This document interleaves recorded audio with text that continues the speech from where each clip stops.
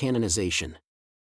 On Saturday, September 2, 2017, during the Covenant of Christ conference held in Boise, Idaho, this volume was canonized as scripture by affirmative vote of the General Assembly of the Body of Believers, both assembled there and participating by video stream throughout the world. This marked the first and only time, to that point in history, that the Book of Mormon had ever been formally voted upon and accepted as a canon of scripture by any group of believers.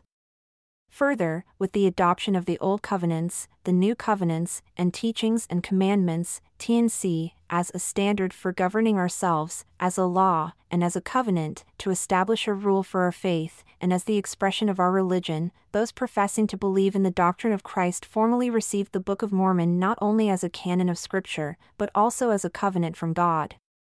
This fulfilled the last prerequisite necessary in obtaining a new covenant from him that would commence the grafting of the Gentiles into the house of Israel to be numbered among his people. See Jacob 3, also answer and covenant. The following morning, the Lord offered his grafting covenant to the world, which was authoritatively administered by his servant Denver Snefford Jr. and continues to be available to all who will receive it. See T&C 158. What follows is a transcription of the canonization proceedings, held at Eagle Island State Park in Eagle, Idaho on Saturday, September 2, 2017. Speaker, the scriptures to this point have been the result of thousands of hours of labor by dozens of volunteers. They were prayerfully presented to the Lord, who was asked to accept the labor as our best attempt to preserve and recover the scriptures provided to us in the restoration through Joseph Smith. We ask the Lord to continue the work of the restoration and allow his revelations, work, covenant, and blessings to roll forth with us, and the things kept hidden be uncovered, and a fullness be given to us as a people.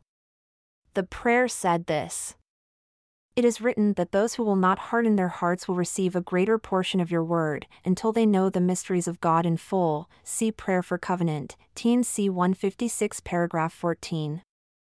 We seek to leave behind a hard heart and to be as open to receiving a greater portion of your word and to know of your mysteries and obtain your grace for us as a people that we may become yours. We have added only things to the scriptures as we have understood to also have come from you and would be pleasing to you. We ask that you accept these books as yours, so that people of faith may then rely upon this work as your word to this generation, as a standard for governing ourselves as a law, and as a covenant to establish a rule for our faith, and as the expression of our religion so we may have correct faith and be enabled to worship you in truth. In his answer to prayer for covenant, the Lord stated this: I commend your diligent labor, and your desire to repent and recover the scriptures containing the covenant I offer for the last days. For this purpose I caused the Book of Mormon to come forth.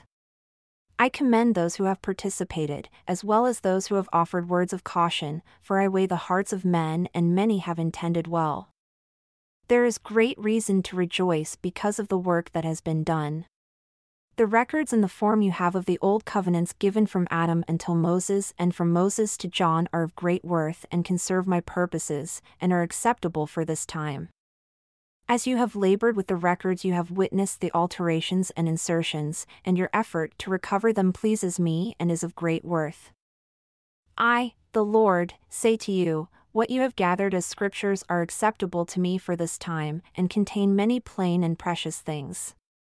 Nevertheless, whoso is enlightened by the Spirit shall obtain the greater benefit, because you need not think they contain all my words nor that more will not be given, for there are many things yet to be restored unto my people. And now I will accept what you have produced. T&C 157 paragraph 4, 6, 15, 44-45. We now invite all of you, as a body of believers assembled in this conference and those who are viewing from at home, to also accept the content of the Scriptures Project as our new restoration scriptures, not only as our best effort to recover what has already been given, but also as an expression of our willingness to receive more. All those who choose to accept the Scriptures as a rule for our faith and as the expression of our religion, please stand. Let me read that one more time. All those who choose to accept the scriptures as a rule for our faith and as the expression of our religion, please say, yes. Thank you. Please be seated.